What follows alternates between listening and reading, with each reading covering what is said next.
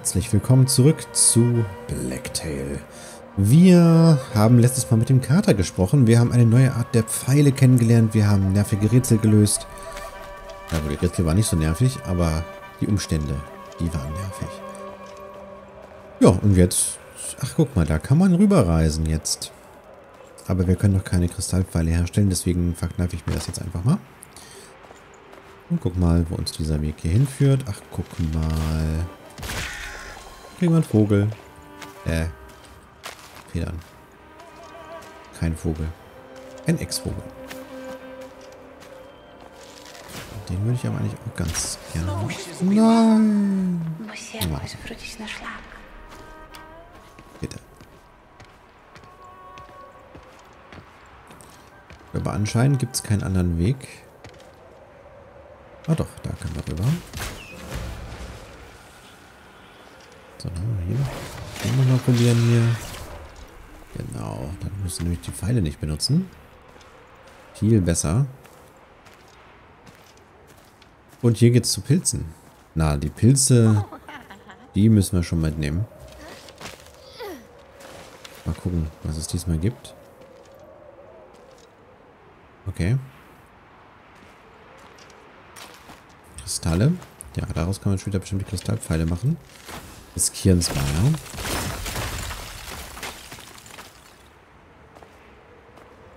So, wo landen wir dann? Egal, wir werden es ja rausfinden. Hoffentlich bei den Pilzen.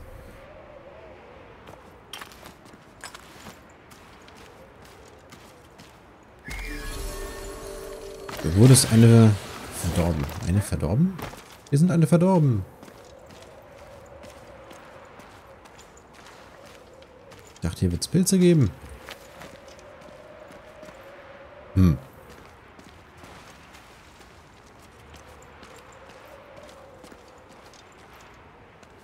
You up to no good? That's good.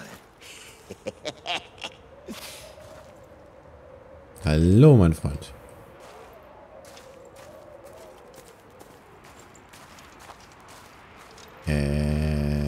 Was ist hier los? Fällt mir das hier? Glaube nicht.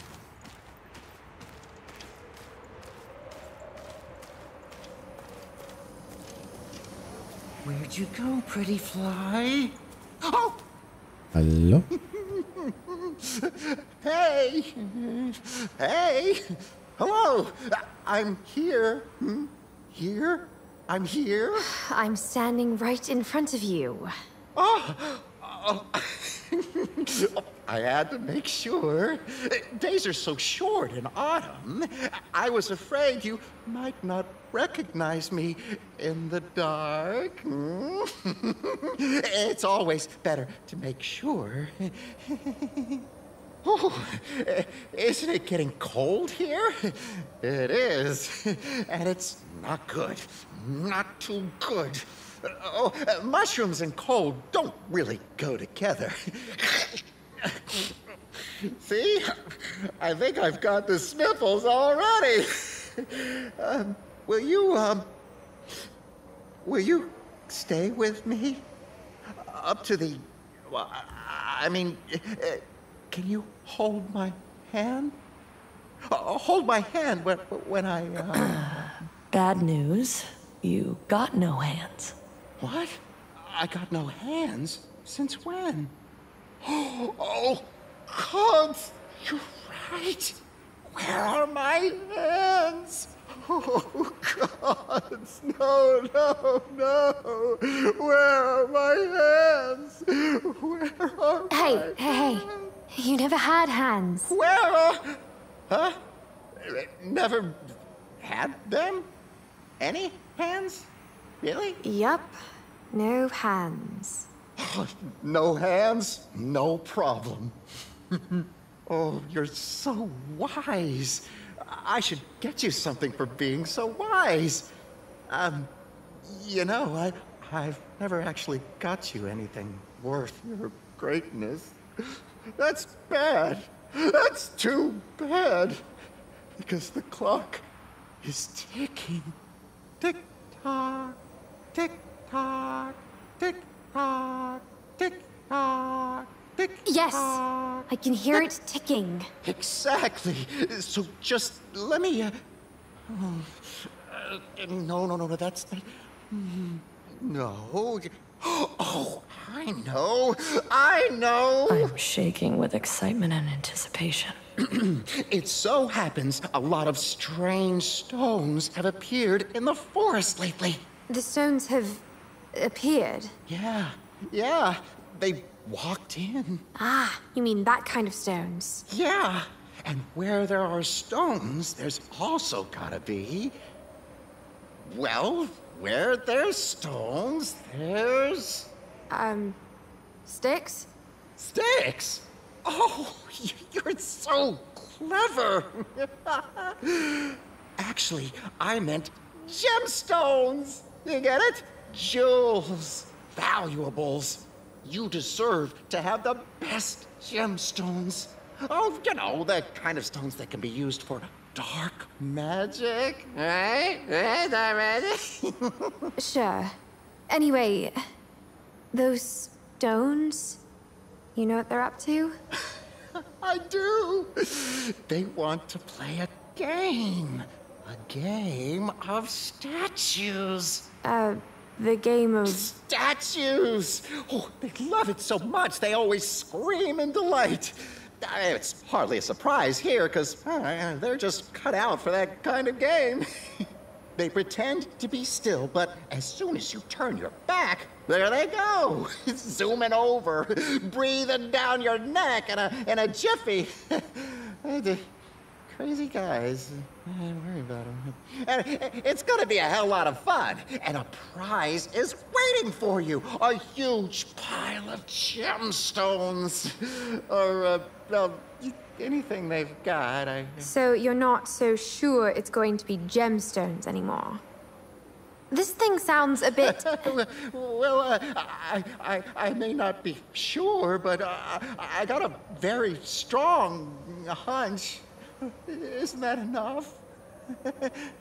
Oh, you just gotta go there and play the game with those nice, root-infected stones, and you'll win something so cool. Easy as that.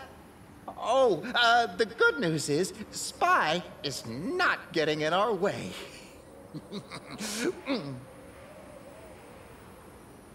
Spion. Was für ein Spion? You mentioned Spy won't interfere, right? What did you do to keep... Yeah! Oh, I mean, you know him? Sneaky grand mushroom creep. Oh, but he's not going to interrupt us this time.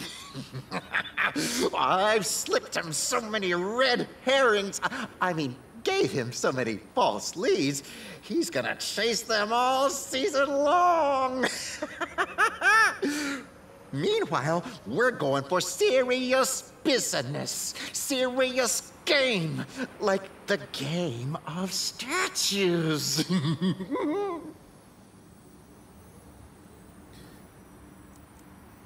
Die wurzelbefallenen Steine behalten ganz. Was soll das denn sein für ein komischer Satzbau? Aber die Übersetzung scheint mir generell an manchen Stellen so ein bisschen seltsam zu sein. Did I hear that well? You said the stones have been... root infected? Yeah, maybe. So what? They're probably a bit dangerous. That's what. And that game. This may be some sort of... Invasion. Well, you think so? Aren't you a bit overdramatic? I mean, look around. It's a grave new world out there anyway. Can it be any worse? Yes. You'll see for yourself. If this is an invasion, well, maybe it's even better if you beat them in that silly game of theirs. Right? Na dann legen wir mal los. I'd better check what's going on with these stones. Oh, yes, sure. You better. Just go there, somewhere, and meet some guy, one of them. Yeah, he'll tell you the rules of the game. Can't wait. Sure, you can't wait. Oh, wait! I'm sorry. You'll need a password. I know the password. You do? You really know the stepping stone password? Of course I know. Stepping stone. Wow. You're so smart. Schon krass, wie viel Zeit sie sich hier auch für die Dialoge nehmen in so Nebenquests. Dass es nicht mehr so in 2 Sätzen ist, sondern hier schon eine Geschichte so ein bisschen erzählt wird, so ein Charakter auch ausgefeilt wird von dem Pilz. Das ist schon ziemlich cool. So, jetzt bin ich mal gespannt, was jetzt hier abgeht. Die Kiste ist das, was wir am Ende kriegen. Wo müssen wir hin? Mal. Da wollen wir hin. Da hinten? Das ist aber nicht unser Ziel, oder? Ich hätte gedacht, das Spiel findet hier statt. Was nicht? Tagebuch. Steinkriege. Doch, wir müssen da hinten hin. Das ist gar nicht hier. Da ganz hinten müssen wir irgendwie hin. Okay. Das heißt, wir müssen wieder zur Zwillingsstatue und dann hier hoch. Interessant. Okay. Das heißt, wir können jetzt hier einfach so Sachen nehmen. Okay. Weil halt hier so viel Leben und Ressourcen sind, hätte ich echt gedacht, dass das jetzt hier stattfindet, aber vielleicht kommt das auch so ein bisschen drauf an, ne? Auf die Gesinnung. Vielleicht hätten wir ich meine, hier sieht es ja auch sehr nach einem Kampf aus. Mit dieser Blume da. Würde ich mir also auch vorstellen. Wenn man jetzt bei der guten Gesinnung ist, dass man dann gegen ihn kämpfen muss. Ich weiß nicht. Vielleicht kommt da hier noch was.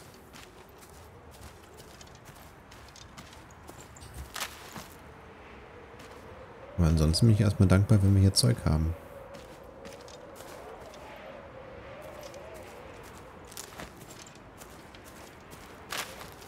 Und beides auf. Da waren noch Federn. Das ist ja schon gesagt, ne? Hier ist es was für böse. So. Da hinten liegen nochmal Federn und Holz. Den hier. Embrace the curse. Was?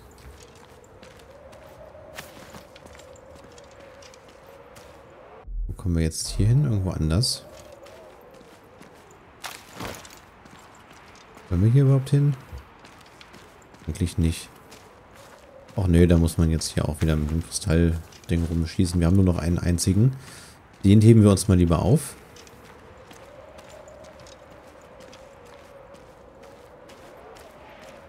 Oh yeah, always against the grain. Das gefällt ihm, ne?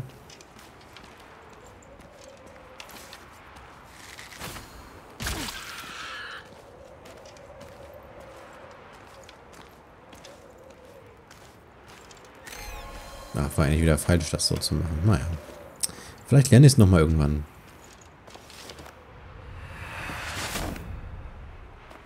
Okay. Ist auch die Frage, machen wir das jetzt oder folgen wir doch erstmal der Hauptquest? Wo führt uns denn die Hauptquest hin? Schwarzer Schweif.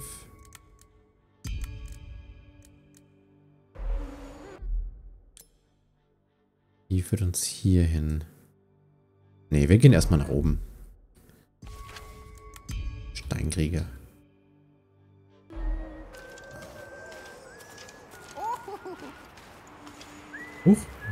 Sprout, what are you doing here?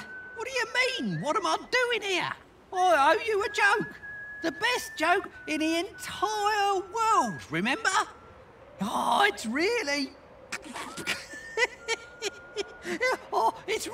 it's...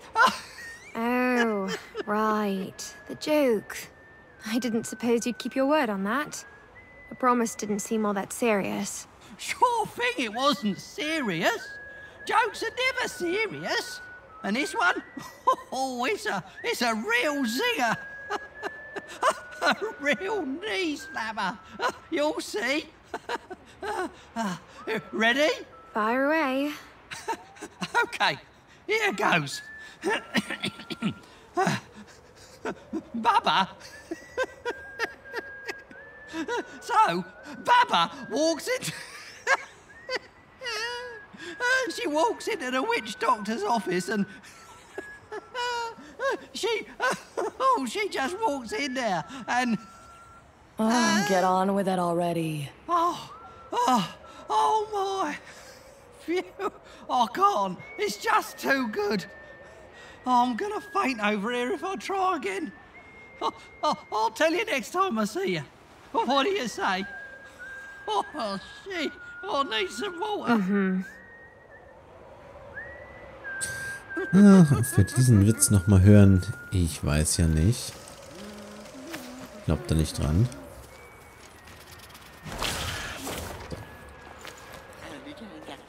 Das Zeug respawnt ja auch.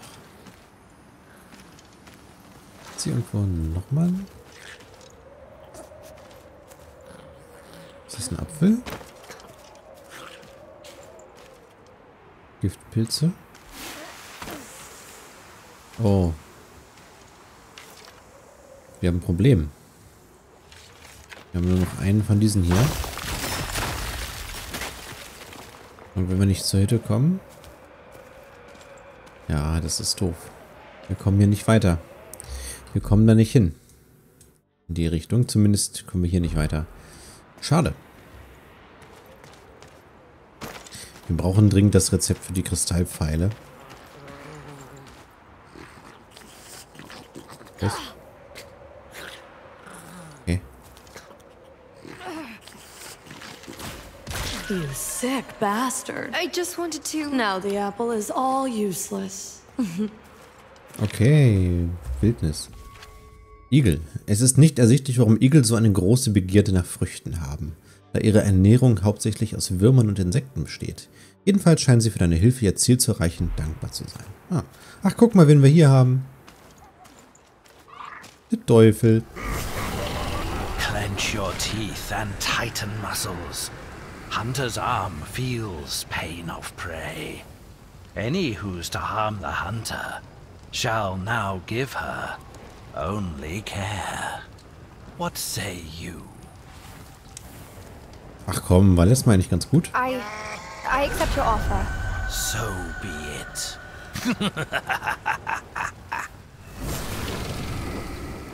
Ach, was das wieder bringt. Was das nur wieder bringt hier. Status. Unlimitierte Holzpfeile. Ja, das finde ich gut. So, wo war jetzt die Katze? Diese Richtung. Mal gucken, ob wir die Kristallpfeile freigeschaltet kriegen. Ah, hier war das. Perfekt. Ja. Das ist eigentlich ein bisschen blöd, dass wir das jetzt so machen müssen.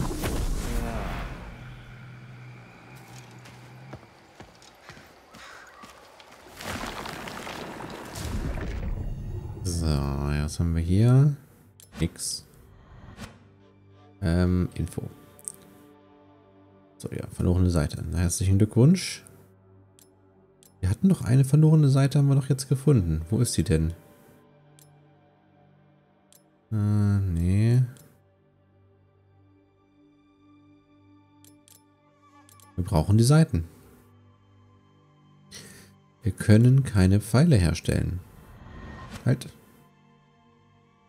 Hier passiert ja irgendwas. Ich weiß noch nicht was. Kristallpfeile. Ah, okay. Ah, I see. So, hier haben wir den Jägertrank. Herstellbarer Trank, der vorübergehend deine Schritte dämpft. Oh Gott, wie auch immer. Wir müssen erstmal die Kristallpfeile hier machen. So. Ja, das kennen wir schon. Schlangenfluch. Du kannst 6 zusätzliche Kristallpfeile tragen. Zusätzlich hinterlässt jede Magiepfeil beim Aufprall 2 Scherben. Feinde lassen beim Sterben möglicherweise Kristalle fallen. Es besteht die Chance, dass du bei der Tötung Mana zurückerhältst. Achtung, du erhältst doppelten Schaden. Was zur Hölle? Nee, auf keinen Fall machen wir das. Never ever. Rabenfluch ist besser, oder? So. Was haben wir hier? Das Auge des Besens durchsucht die Umgebung und verlangsamt den nächsten Gegner. Okay, das ist eigentlich auch nicht schlecht, den Besen noch mal ein bisschen stärker zu machen. Wir sind leiser, schneller und immun gegen Verwirrung. Und machen keine Erschöpfung. Das ist natürlich auch nett. Aber ich würde jetzt doch eher hier zum Auge tendieren. Genau. Mehr können wir uns nicht leisten. Dazu fehlen uns nämlich gerade wieder Zähne. Ja. So ist es.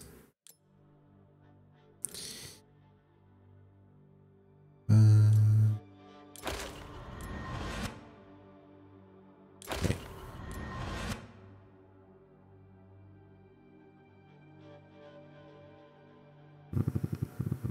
Du erleidest doppelten Schaden. Das finde ich schon ungünstig, sag ich mal.